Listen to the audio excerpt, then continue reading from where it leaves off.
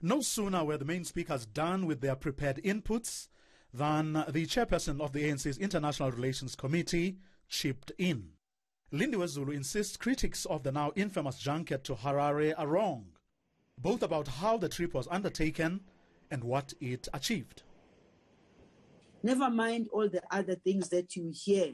We can tell you the frankness of that meeting, the honesty of that meeting, the issues that were raised, which were issues around the economies of the two countries, the security of the two countries, more than anything else, even about the people-to-people relations. We were raising issues about dignity of people. We were raising issues about young girls who are here in Johannesburg, who are running around chasing people and asking, can I please wash your car? Can I please do that? Young people who are supposed to be either at college or at school or something. The seminar's leading participant, one of Zimbabwe's foremost intellectuals, was having none of it.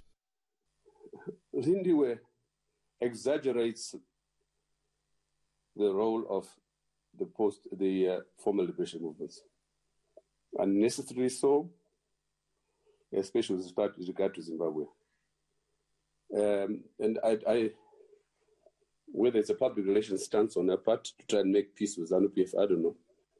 But she must know, as we all know, that ZANU-PF is heavily dented as a party. It is an appendage of the military. But most important of all, that it is completely naive and self-indulgent on the part of anybody, including herself, to think that ZANU-PF can turn around the fortunes of Zimbabwe.